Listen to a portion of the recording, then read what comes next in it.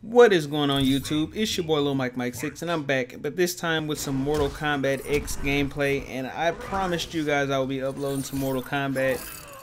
Some people are pretty happy about this, since I know some people probably won't like it, but it's my channel and I really want to upload what I enjoy, and I actually do like this game. I like it a lot. It's not really too much like Mortal Kombat 9. Like, it doesn't feel as buggy as Mortal Kombat 9. It feels like everything connects a little better. It does feel a little slower paced though. It doesn't feel as quick as some of the previous like Mortal Kombats. It feels a little bit sluggish kind of, but it's most definitely fun. Some of the combos are pretty hard to pull off. Well, they're not that hard. They're pretty easy. I pull them off and you'll see in this video, but it doesn't seem like they do a lot of damage. Like, the combos in this game doesn't seem like they do a lot of damage. But at the end of the video, if you guys stick around and you watch the end of the video, you guys will see my combat record, so you'll see that I'm actually pretty good in Mortal Kombat so far. I've been beasting a lot of people. I've been doing people really bad, and not everybody sucks on here. I've played some really good players who I've beaten. So I've beaten a couple people in ranked matches. My record right now is 40-5. So I've won 40 matches and only lost 5, and I have the combat record, the current combat record, to prove to you guys that that is my current record right now. It's at the end of the video, and I pretty much play anybody. Whoever challenges me, I play them. Some of my friends who used to dominate me in Injustice, they won't even play me in this game yet. They want to get a lot of practice. Like, there's this one guy that I used to play him all the time, and he would always beat me in Injustice. He wouldn't even play me in here because he saw me in the practice lobby when it first came out. I live streamed. A lot of people probably didn't catch it, but I live streamed on Ustream, and I was just completely doing some nasty looking combos. I mean, he was like, nah, I'm not gonna play you. And as soon as he got the game, he was like, nah, I'm good.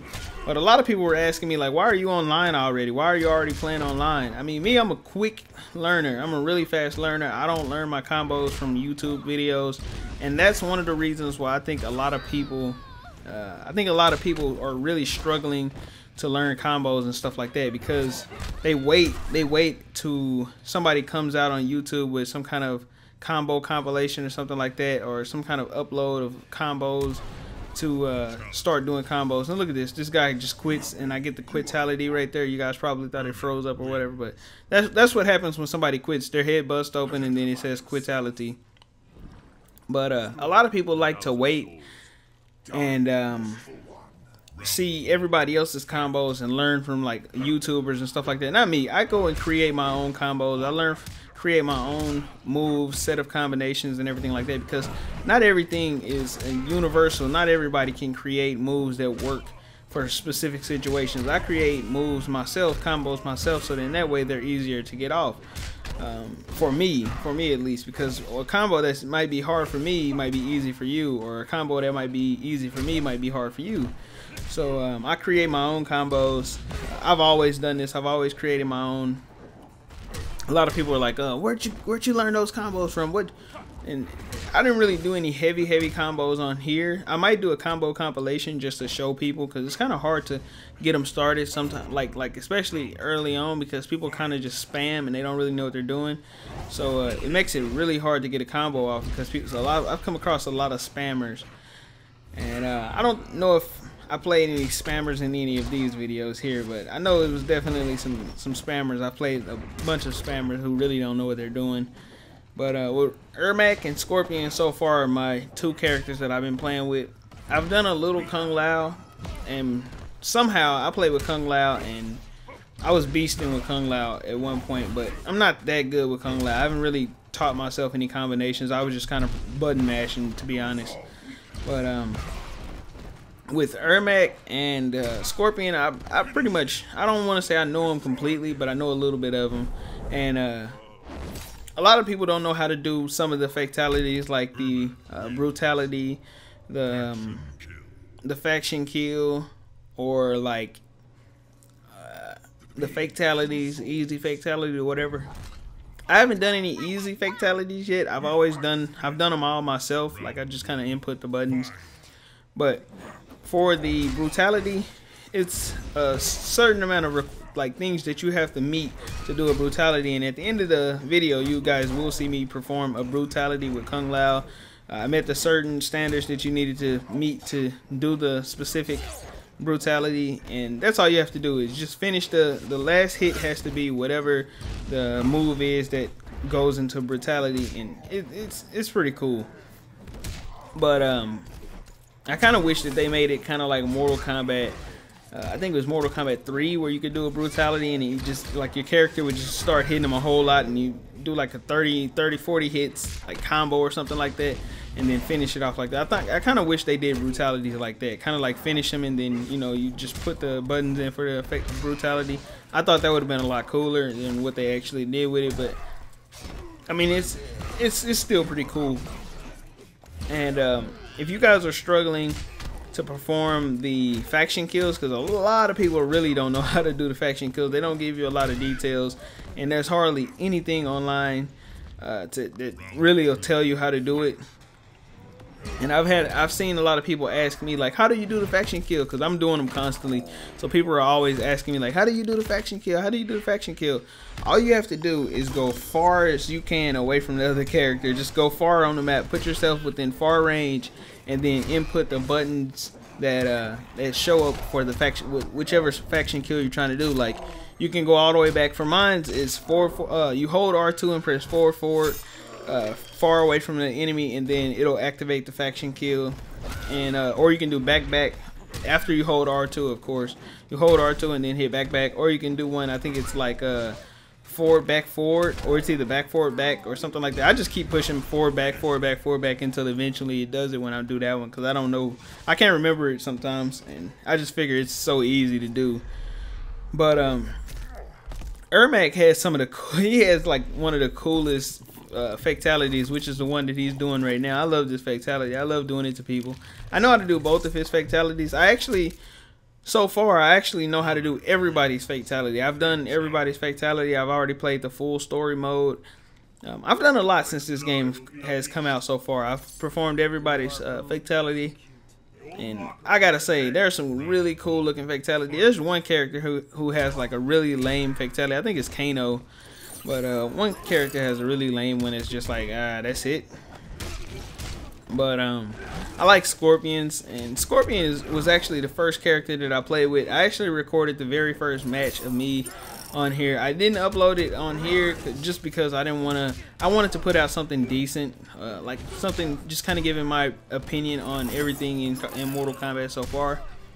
Kind of like if you should buy it or whatever. And look at this, I pull off a flawless victory right here on this Johnny Cage, and that's not the first flawless victory I got, and it's definitely not going to be the last flawless. You guys probably, I think you're going to see another flawless in this same video.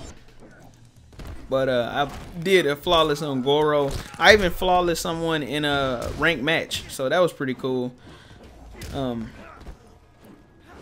I've been doing, and one of these matches are actually a ranked match, and some of the other ones are pubs. But I just so far I've been dominating people. And I think it's possibly because a lot of people really haven't learned the game yet. And I have played against somebody who was really good. This dude knew how to do resets. And I gotta say, two of the most OP characters in this game, one of them has to be Cassie Cage and the other one has to be Ermac. Now, I don't know what the name of the variation that he was using, but Cassie Cage has a variation where you can lock on to someone and then shoot like a rocket at them after you lock on. It's kind of like Lex Luthor's lock on from Injustice. It's almost the same exact thing. And I gotta admit, this dude was doing some resets and everything. I mean, I didn't think that people would learn it so quickly. And it's funny because this was actually the first guy I played as soon as I got online, the very first time. I bought the game, I went in the practice lobby for 1 hour. I gave myself 1 hour of practice with Scorpion. I pretty much learned enough with him just to where I could do some nice combos or whatever. And I created my combos pretty quick. The guy that I was supposed to play, he was actually laughing because he was watching me create my combos, and he was laughing because he was like, man, you're catching on quick, you're learning combos quick. And he was even giving me tips on some of the stuff that I could possibly do. And I guess he thought that it was going to be a lot easier to perform the combos than what they actually were. I don't know. He said he played it before, but he haven't played me yet. So once I play him, then it'll be a, you know. But he said he saw someone do a 51%, and honestly, guys, I do not see anybody pulling off no 50%. If I see somebody pulling off a 50, then hey, props to him, because this game, it seems like it's really hard to pull off high damage combos so far. I've only played with a few characters though, so maybe it's just those specific characters like Scorpion and Ermac. They really don't do a lot of damage. Like the most I've done with Ermac was like 35%, and that was a corner combo so far. And then the most I've done with Scorpion has been like maybe 25, 28%, something like that. And Scorpion's combos are really simple. They're really easy for me to do. I can pull his combos off like they're nothing. And then but you can get more damage simply using your X-ray like this guy did here. And I catch that a lot. A lot of people are hitting me with X-rays. I'm getting caught with X-rays left and right, because I don't think anybody truly knows how to play this game just yet. A lot of people really don't block yet. I mean, so I haven't come across a lot of people blocking. And that's one of the reasons why I think it's so easy to like beat people. Look at this. I was just kind of playing around right here, and I just say, you know what? Let me just go ahead and perform this little faction kill, because I was going to miss the fatality right there. And that's a faction kill. To do that one, all you have to do is go all the way far away from the screen, and then just push hold R2 and press 4 forward. I know how to do the other one where oh yeah, and if you guys don't know, I'm in the Lin Kuei, so that's the faction that I'm in, is Lin Kuei. And yes, guys, don't like spend 3 hours at the faction menu when you first buy the game, like trying to figure out what faction you want to be in, because you're not stuck there forever. You can actually change factions. I thought it was going to be one of those things where you got to pick a faction and then you're with that faction forever until you get a different profile or whatever. But you can change your faction, so just pick one quickly or whatever, and then just kind of switch through. And me, I just chose Lin Kuei, and eventually I will like switch, and I think everybody should switch up, because you can do different faction kills depending on which one you're in. And then on top of that, once you reach level 50, that'll be like the perfect time to switch when you're in level 50 with that faction. You can switch factions because you can get the trophy. There's a trophy for playing, like leveling up every faction to level 5. And then there's also a trophy, I believe, for doing every faction kill in each faction, I believe. So that's something I was going to try out. And then I think there's like there's a bunch of trophies, and I'm really going to try to go and become like a trophy hunter in this game and try to unlock every trophy. I don't know if I'll be able to do it or not, because I mean, it's not hard to do, but it's just the dedication that you would have to put forward to try to unlock everything. That's what'll get me. And so far, I've already beaten the story mode, and I gotta say, the story mode is amazing in this game. It kind of goes like the way that somebody told me what was going to happen in the story, and the way that they described it was like kind of bad, because they said like, oh, this character's bad now, this character's bad. They kind of like did them justice. Honestly, they did the story right to me. They did it pretty good. I like the way the story was. And look at this. Your boy just loved doing this fatality. I know how to do his other one. I do it all the time, but I prefer to do this one. This one looks a lot cooler, I guess. It just kind of looks like it's like a squid or something. He pulls it out and it looks like a little squid. And Ermac is just nasty. I mean, his combos are pretty nasty, and I like this. Listen to this. Do you harbor Shokan souls? Not yet. Round 1. I had I know the volume's pretty low on it, but that little speech scene right there is pretty funny. He's like, do you collect Shokan souls? And he's like, not yet. That's so funny to me. I just love some of the like scenes like that. And I hate when people just automatically tap X. Like, the game just come out, so there's no way you could have possibly seen all the combinations of what these characters say. So it kind of frustrates me when people tap X, but I love watching them. I wish that both characters had to tap X to like skip past them. I would watch them all because they're pretty funny. I actually enjoyed that about Injustice. I actually watched, because I think Injustice had over like an hour of like just introductions, like where people just kind of go in, and they had over an hour of just those little introductions right there. And I watched every single last one of them. I thought they were pretty cool, and it took forever just to watch them all whenever you're playing the game. And I think hopefully somebody like a YouTuber makes one for this game showing all of the characters. And look at this. This is the other flawless victory that I was talking about right here. And I'm gonna go ahead and pull off a fatality on him if I can get it. Here it is right here. But my favorite little fatality: crunch him up, and then the Squidward ribs. But I forgot what I was gonna say just that quick. But anyways, this game is really cool. The story mode is really nice. It's kind of set up wild, and then there's a little thing at the end. Once you beat the game, if you play the game, I don't want to spoil the story mode for you guys, but once you beat the game, once the credits all roll, stay there and just keep watching the screen and watch what happens after the credits roll. It is absolutely crazy. It sets you up for the next Mortal Kombat. So when they come out with Mortal Kombat, I'm guessing Mortal Kombat 11. Once they come out with Mortal Kombat 11, it kind of sets the story up for the next big villain, and it is somebody who I'll just put it like this: it's somebody who we're used to seeing in Mortal Kombat. They also did some nice things. Like, they did something I really didn't want to see, because now it kind of like ruined some of the characters, like things about them. Like Scorpion, they kind of changed him up and brought him. I don't want to like ruin it for you guys, because I know some people actually like it, but they did some stuff to Scorpion, some major changes to Scorpion, his mentality, and I mean, his moves actually don't go with him. Not well. It's the only way I could say it is if I spoil it. So if you guys play the game and you watch it, then you'll know what I'm talking about.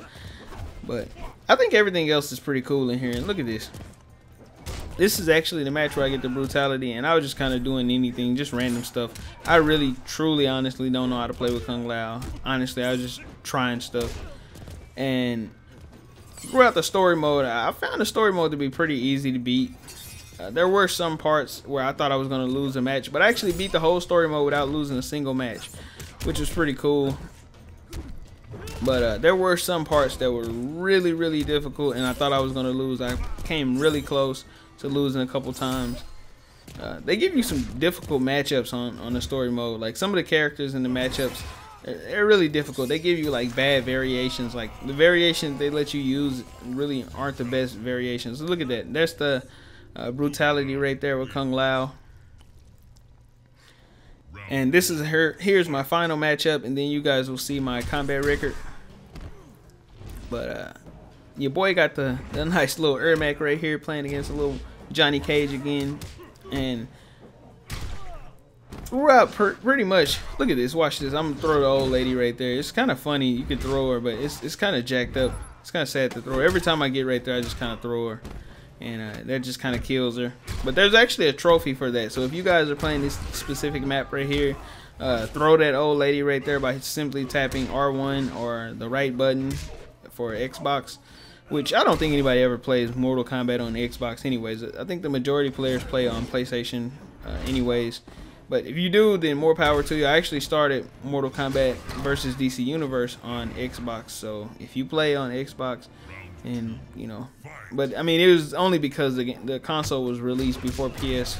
I think it was before PlayStation 3 was, so I got a chance to play that on Xbox first, and then I switched over to PlayStation 3 as soon as the PlayStation 3 came out. But and I'm not giving crap to Xbox. It's just the controller for Xbox 360 was a lot difficult. They were really hard to use for fighting games specifically. I only really use them for sports games or like Call of Duty or whatever. Then those are pretty good. But for fighting games, it's really difficult to be accurate with button mashing or whatever, or specific button tapping or whatever you need to do to put in certain combinations or whatever. But so far, Mortal Kombat 9 X, sorry, I almost said Mortal Kombat 9.